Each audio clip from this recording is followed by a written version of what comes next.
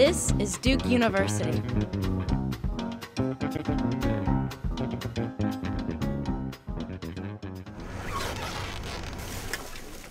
My name's Arwen Buchholz, and I'm the Recycling and Waste Reduction Coordinator here at Duke. And this is a Garbology.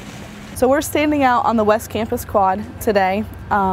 We've got some student volunteers, and we're going through one of the dumpsters from the administrative building here on campus to determine what materials in that dumpster could have been recycled. Students are very visual, and to have a mound of stinking, heaping garbage sends out the message, just it's a little more direct. I mean, a day's worth is a dumpster full, and that's a lot of trash. We actually pull the bags of trash out of the dumpster.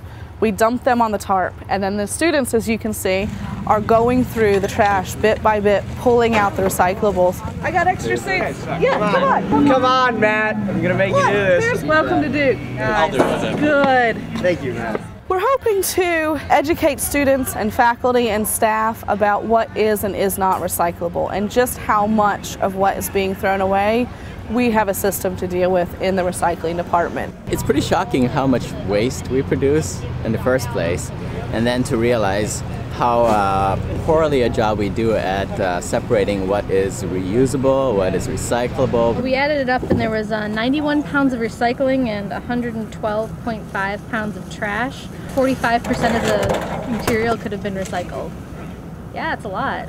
I think part of every recycling program's largest challenge, especially on larger campuses, is to reach out to the community on that campus to teach them exactly what is and isn't recyclable. We're getting there, and Duke does a great job recycling, but we always have room for improvements.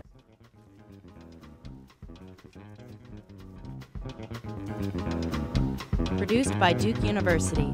Online at duke.edu.